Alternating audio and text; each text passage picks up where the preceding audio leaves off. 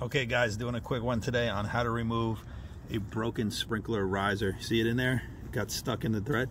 So I got this tool here and we're going to try to get it out. All right, so here we go. I'm pushing down on it a little just to get it to bite. Oh, there we go.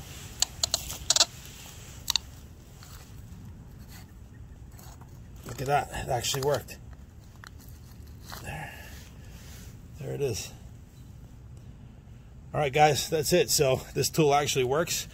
I got two of them just in case, because I've seen one break once when I used to go, let the regular irrigation guys work on it. Now I do everything myself. So anyway, please like, share, subscribe, and comment, and we'll see you on the next one.